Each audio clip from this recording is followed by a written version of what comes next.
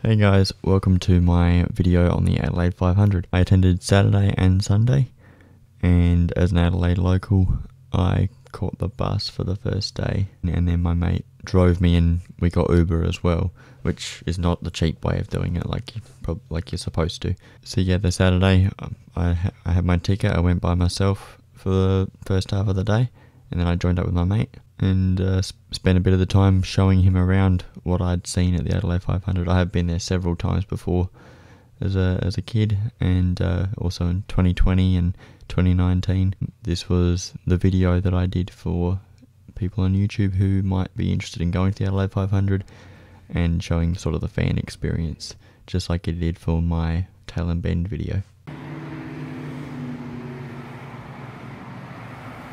So, if it wasn't driven home hard enough, it's the last ever round for Holden at Supercars. So there's lots of really cool old Holdens driving past, all sorts of different ones, so got a bit of footage of it. It's pretty impressive really, the number of them, because you see them from time to time, but this was definitely a special day for it.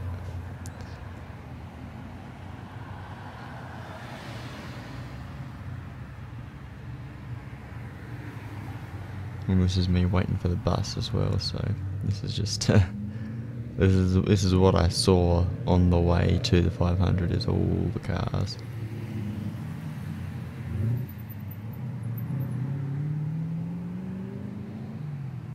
Alright, this is my walk to the track, going down Angus Street. You can see I finally made it to the gate that I was going to go to. And I wasn't sure until I actually started hearing the loudspeakers that I was getting close, because I just followed what some people that I was walking with had told me to do, so I just kept walking and then found myself at the end of the street, and boom, there I was. Alright, so first thing in the gate you see Wakefield Street, and I don't know if you're allowed to use the toilet, it might be for officials or something. But, I mean, it would say if you weren't, so. You can hear Scott McLaughlin straight away and go, alright, this is. You heard his voice all weekend. There wasn't too many times where you didn't hear Scott McLaughlin. What I was disappointed was he didn't see him. I thought he was supposed to be one of us, but no, he's one of them. So there it is, the beautiful centre chicane, and I think it's Aussie Racing Cars starting its first race of the Sunday. And this is a great spot to watch all the racing from. Aussie Racing Cars always put on a good show, but you don't get as close up with centre chicane as you think you might, but at least there's a good enough amount of shade, so it wasn't too bad. Here I am, walking a bit further in, trying to get up to the main straight. You can see there's some of the screens, following the path to get into, to go across the bridge. And Adelaide 500 has always been a fair bit of a walk, even when I was a kid it was always a walk. But when I was a kid I had a lot more energy. Now I just want to go find a spot to stand. Here it is, the main straight. It looked really nice the way they've sort of done up this area, but I wish there was some better shade and maybe some smarter positioning of things. But it was definitely a good thing. That gap in the fence there is where me and my mate walked out, and for the track invasion onto the track and celebrate the podium. But yeah, you can see everything. It was a great view of the pit straight.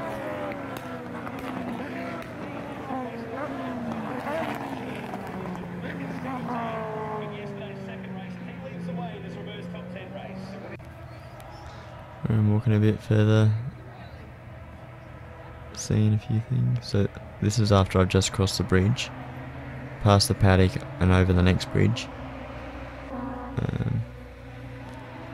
This is an area I thought I'd probably go to more often, but I tried an Ed whiskey and it tasted like shit, so I didn't actually want to have any more of it. Here's the airtime FX stuff, which I didn't see too much of, but I think once they got going it was really good. It's one of those things they usually do take a bit of time to get warmed up. You don't really know when things are supposed to happen. It's definitely an all weekend event, you definitely want to be there all the time.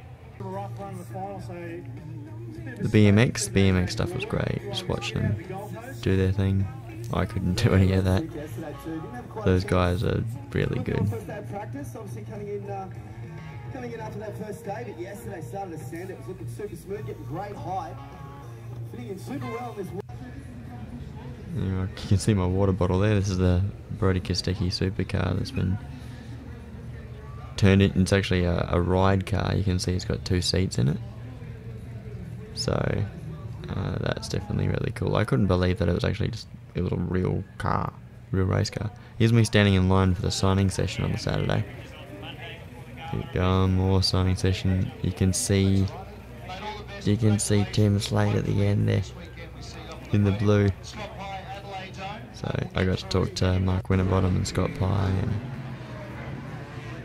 and we had a lot of it was a good time. And yeah, see lots of different parts of the. So this is the karting bit. I thought was interesting. They actually had some information that you could read. And there's some information you could read about the Formula V, which is apparently supposed to be the cheaper thing in motorsport. So you see, I'll grab some pamphlets and you can see a close-up of the karts. I don't know if I'd ever want to own a kart or run a kart, but I was definitely interested in what they were saying about the Formula V, which is that it's supposed to be one of the most cost-efficient forms of motorsport.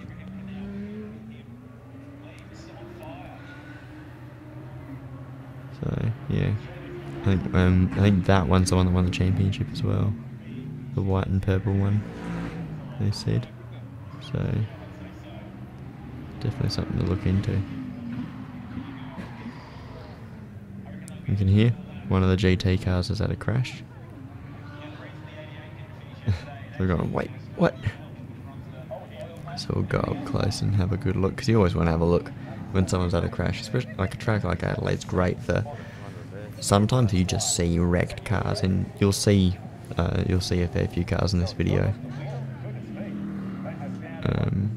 Just the stuff you see when you're walking around enjoying the 500. So people bringing their chairs, which I thought was interesting. Yeah, one of the GT cars, it's a KFC car, right? But I didn't notice, you watching the actual broadcast, there's another car to the right which has also had a crash. So I didn't even know until I watched the broadcast and I went, oh my god, there's another car. Because the commentators weren't talking about the KFC car, they were talking about the other one. There's me saying, you can't even see any flags to let the drivers know, and they're still going a decent speed. There's more of the bit closer to the hairpin there, you can see that's the hairpin right there where those grandstands are. There's the Pedal Prix cars, the Little Le Mans Pedal Prix, which I didn't get to see. I think they said it was on the Sunday or Saturday, but I never saw it. That would have been good to see. That's the thing about the Adelaide 500. There's so much that you'll miss out on, and it's probably the same at Townsville and Gold Coast. There's just so much of it. You really want to be there all weekend to really soak it up and enjoy everything. So we've got the dragsters. This is actually an official event on the actual list. I was just walking around and then I heard them starting up an engine, so I thought, gee, I want to go see that. And it's a cool car as well, the BL.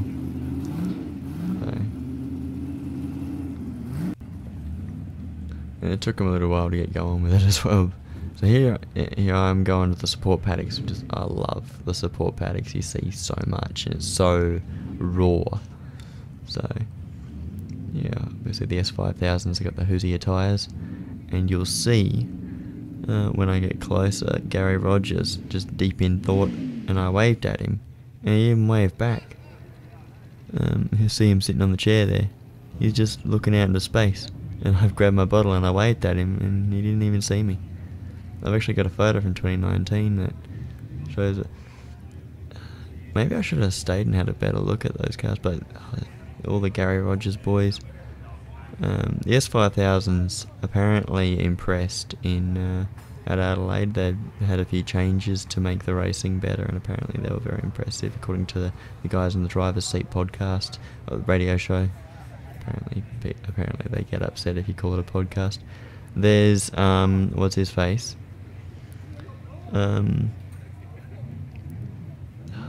Who's the famous former F1 driver? I can't even remember his name, but I'll put it on the screen so you know.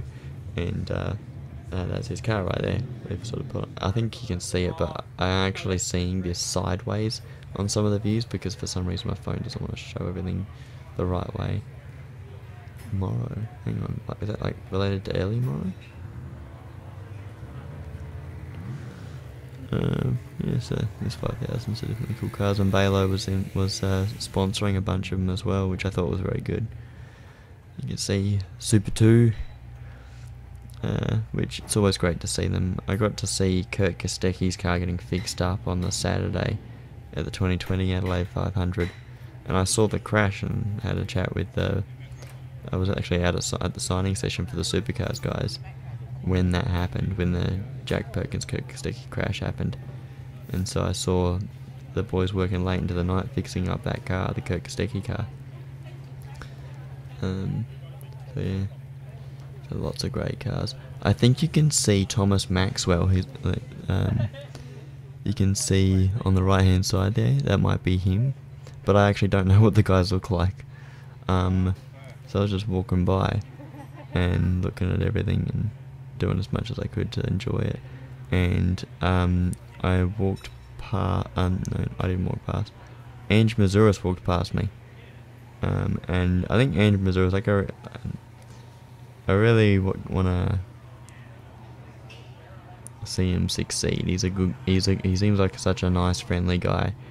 And he's talented, but he needs some real nurturing, and he probably needs some time at Norwell Motorplex.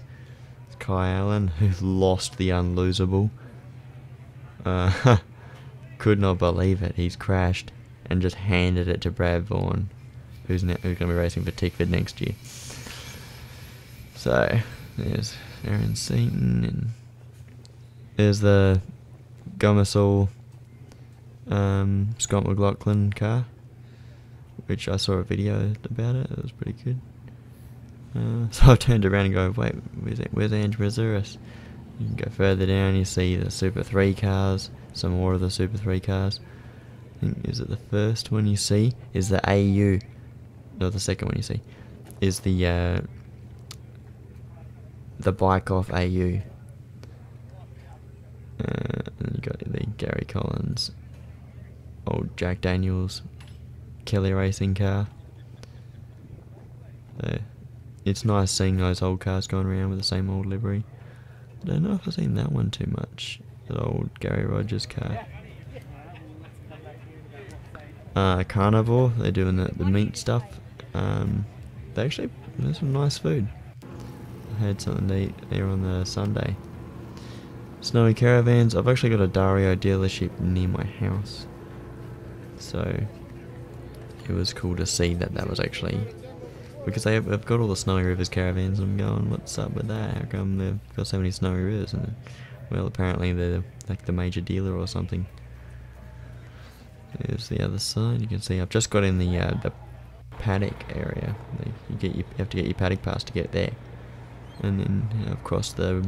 I've managed to get through to the paddock, and the hardest bit, what I really need is some sort of strap across my chest to stick a camera on it, like a GoPro, because I almost bowled over Thomas Randall by accident.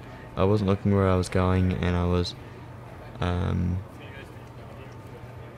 just trying to film stuff for the video, And I was looking around because that's what you do. There's so much to see, and you're just so excited.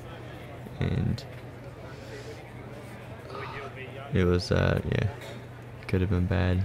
But I didn't actually hit him. He just walked straight past me, and it sort of frightened me a little bit. But yeah, obviously lots of people in the pits. Didn't cost too much to get in the paddock. I remember in I think it used to cost a lot more in 2020. I think it used to cost $50. I think this time it cost $20. It's a lot better. You'll see a lot of personnel. You see all the tyres getting warmed up. There's so much to really enjoy. And I'd love to get closer, more involved with the team, and have a bigger membership package and things like that, and get a chance to walk around the garage one day. But that might not happen next year. Yeah. Pretty much same old Supercars paddock, really. That's what it's like. You can see my water bottle, and you drinking water pretty much all weekend, drinking heaps of water, because it was hot. 33 degrees apparently on both days. The Sunday felt a lot hotter, but then you're coming in early in the morning just to soak up as much as you can. I think I got there at like 9 o'clock or something. See all the BJR boys, but I'm making my way to Premier Racing where Jimmy Golding drives. And when I got there, you could see Peter's, I think they say Peter Zibris, but Peter Zibris, whatever you want to call him. He was definitely there, and he was always talking to someone. See some of the Team 18 boys getting ready for next session. And after I filmed my bit at the Premier Racing pits, I turned around and saw Jimmy Golding, but I didn't say hi.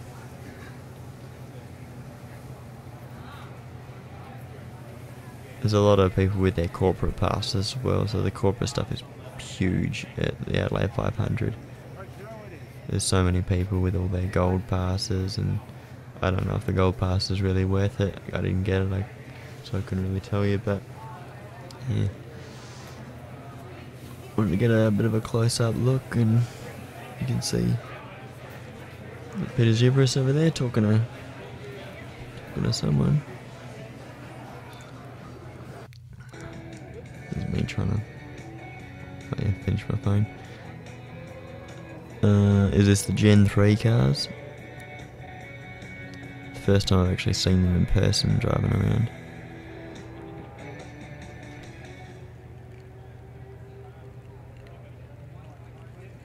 One thing I love about the VALO Adelaide 500 is you get a chance to get hands-on and see some real serious machinery. Oh, love the sound. Really well, mate. What a setup. I love this every year. You guys. Everyone's having a good look, loving it. That was the Chevy, the Mustang, can't be too far away.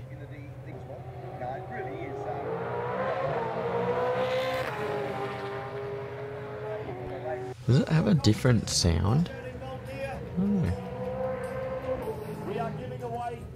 There's the Bosch thing. They had like a pit. You could do a challenge with the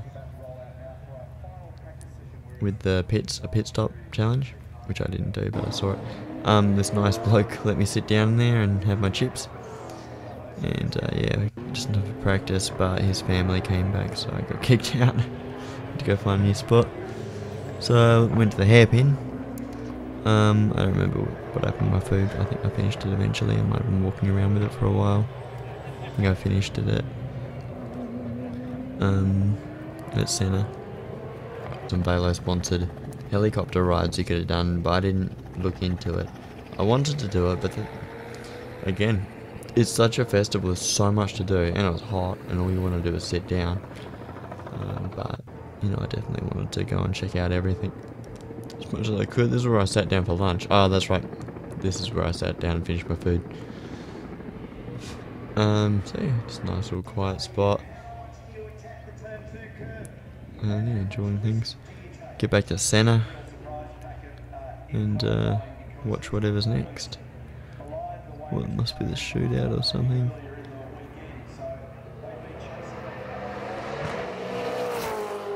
Yeah.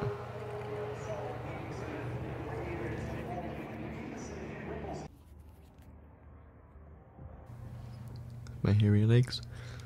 I've just put on some sunscreen, so I'm actually just waiting 20 minutes, it says, before you're good to go. So I was just being sun safe, which you gotta do.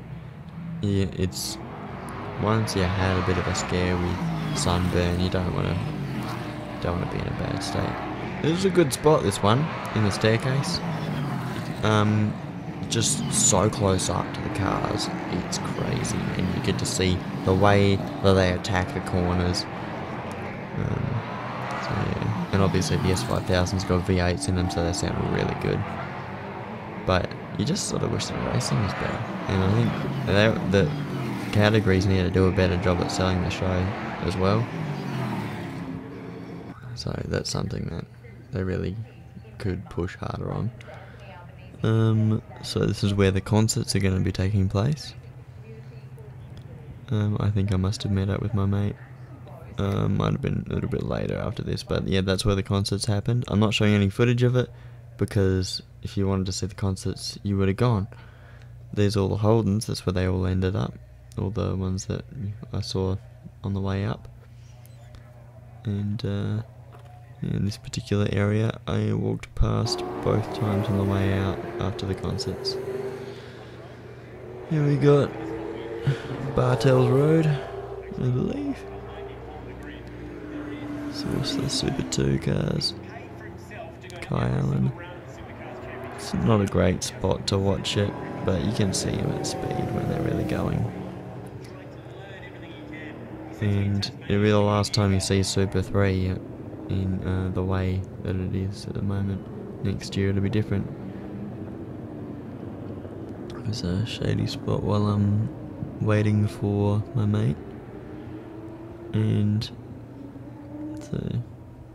it's a great old tree I was under, and there was this random bloke sleeping there or something. So I met up with my mate, and there's Aaron Seaton's had a crash, and so his car's broken there, you can see. Get a great view of it all. And whatever the other car was, I think it was the Shane Bike-Off car.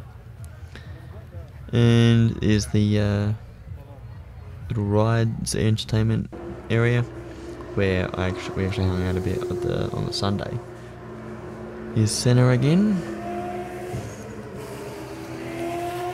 I'm not sure what those cars are. Sounds like a supercar. Getting ready for the race, I think. And here we are at the hairpin, or near the hairpin.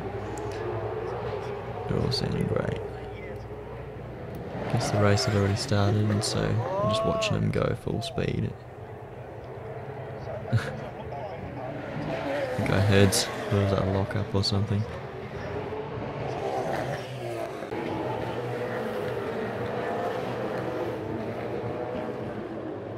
Some more spots. This is after the hairpin.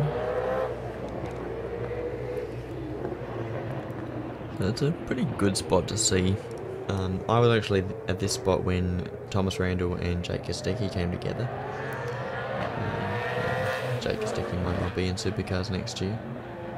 That'd be unfortunate.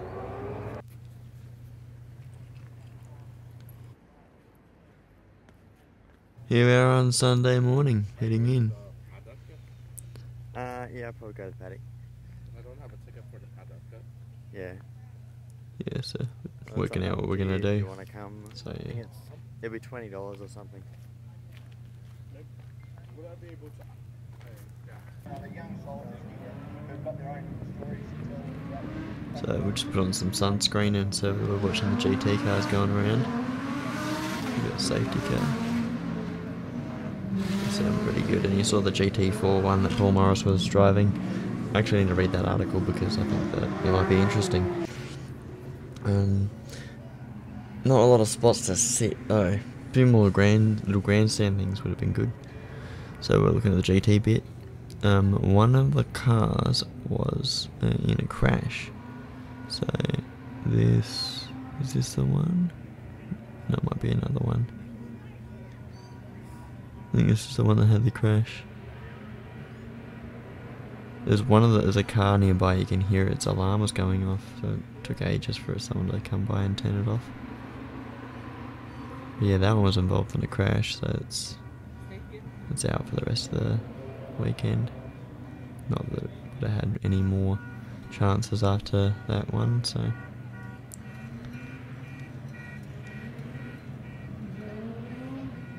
Yeah, gone around to the other side. Because I think the one that actually had the crash that day was further up. You can see some blokes having a look at it because it's just happened. There's that car that's out there, you can have a look at it. My mate had a photo with it. We had a good look at it. Looks pretty good. The GT cars I've heard that they are more expensive to run than a supercar. And so, but they don't look too technically different really. Yeah, you can see him pulling apart the GT car. It's a right up close up look of the GT car. Look at all the bits and pieces on it. Can't really see it, but yeah. You can see the peel off's got a little bit of air bubble underneath it.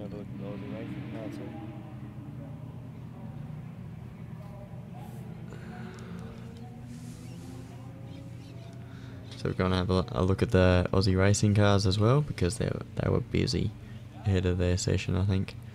There's heaps of them. So I was pointing out which ones were faster, and there was one here where a little kid was in it. And apparently you could scan the barcode if you wanted to jump in it, which was very nice of them to have that, to set up that experience. I think I'd be way too tall to get into one of those. So that's why you don't see Garth Tander and Jamie Gisbergen and Chaz Monster jumping in those.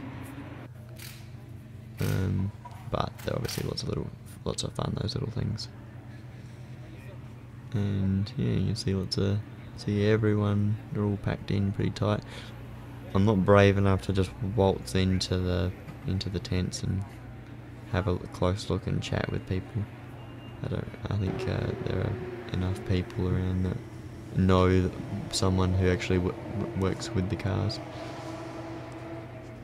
You got touring car masters having a good look. There's lots of great old cars driving around there. The racing's always good too.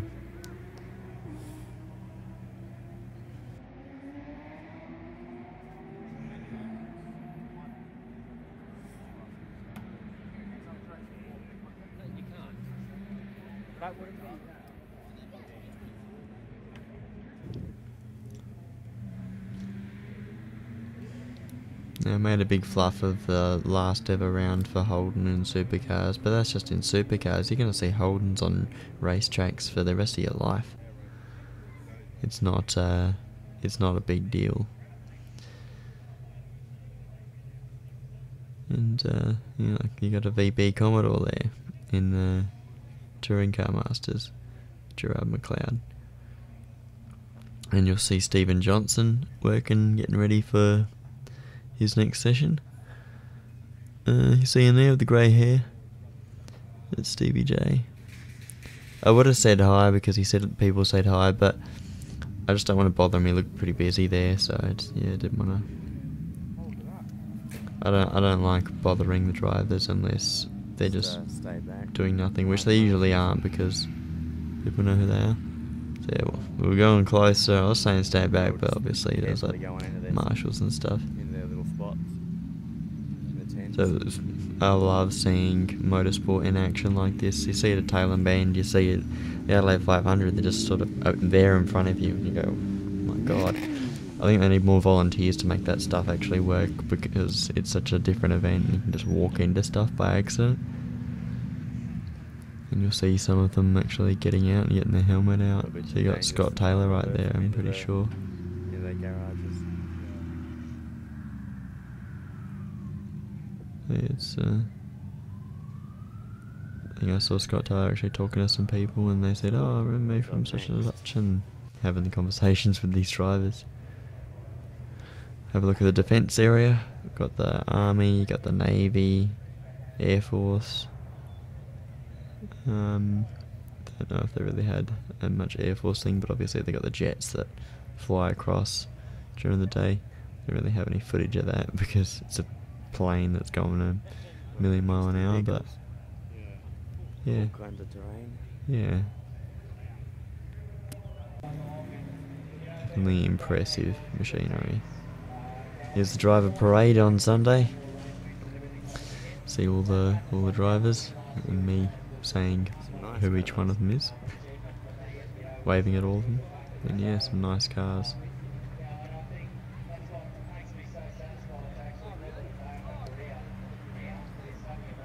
Is that Cam Waters? You can see he's making a better effort. No takes it for granted. I think Cam Waters must be. Yeah. Yeah, everyone loves Chaz. Nick Percat. Because they were on the. Was that Tommy Randall? Chaz and Nick won the Saturday race, and that was unbelievable to see. Could not believe that was what had happened. I was thinking, surely not. Surely Nick's going to get passed by James Courtney or whoever's behind him, and nah, didn't happen. Unbelievable. James. Jack Smith. Bryce forward. Yay! Everyone loves Bryce.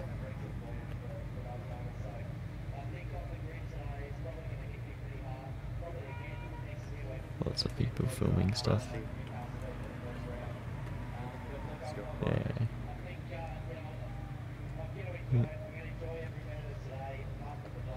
Davey Reynolds. Yay.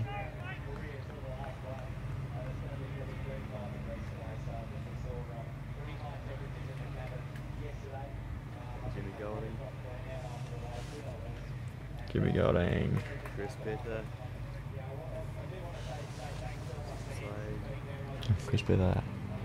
Timmy Slade.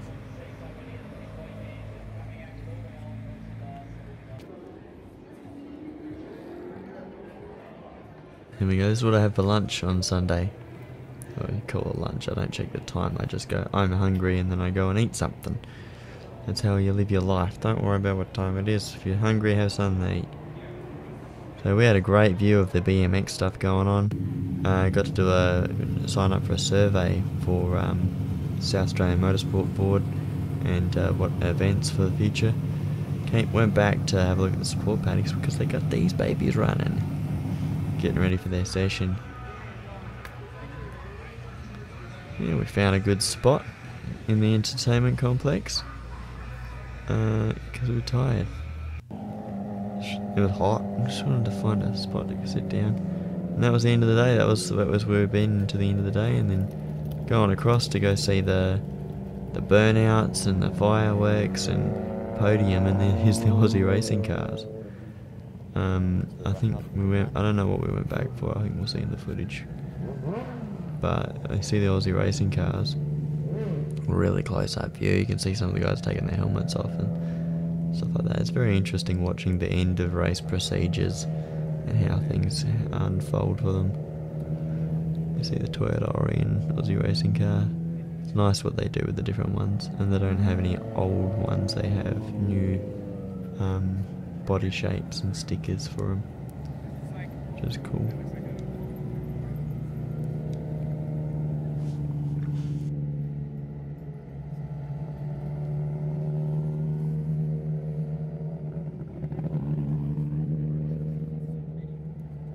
Scotty Taylor one. You can see the Scotty Taylor.